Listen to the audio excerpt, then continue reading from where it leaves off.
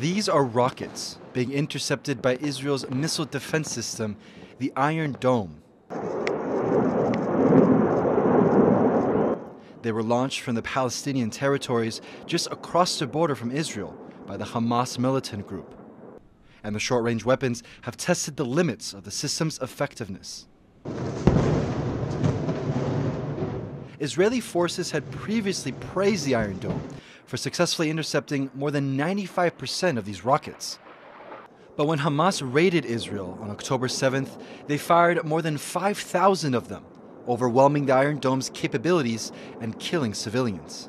Despite the relative primitiveness of that technology, the sheer number of rockets fired in a concentrated period of time overwhelmed the Iron Dome's ability to deal with these missiles.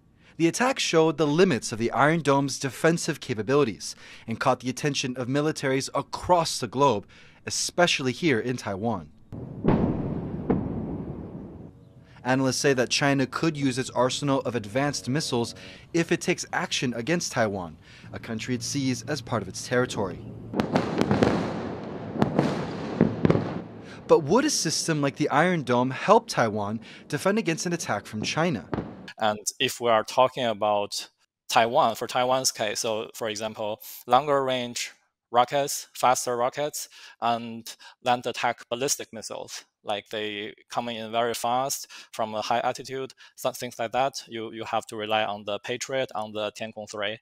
Taiwan uses two main missile defense systems, the US-made Patriot system and the domestically made Tiangong or Skybow system. Range is important when looking at how militaries defend their cities. Israel's Iron Dome system can only intercept short-range targets like rockets. Taiwan's Patriot 2 and Skybow systems have much longer ranges and can take out faster, more advanced missiles and even aircraft. The current version of Iron Dome, it can only intercept incomings with a maximum range of up to 70 kilometers. So the Taiwan Strait is the narrowest point, is almost twice as wide as that. So there is zero utility for Taiwan to deploy the current Iron Dome systems on its main island.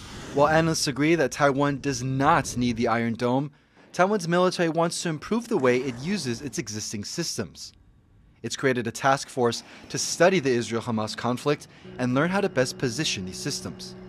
I know that Taiwan is going to try to see what lessons it can draw from the war between Israel and Hamas. But in the case of Taiwan, it's going to be fighting against a very advanced military, not a group of terrorists that is embedding themselves in civilian neighborhoods with tunnels and things of that nature.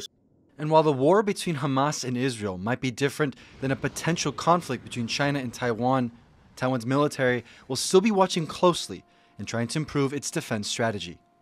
James Lin and Jaime Ocon for TaiwanPlus.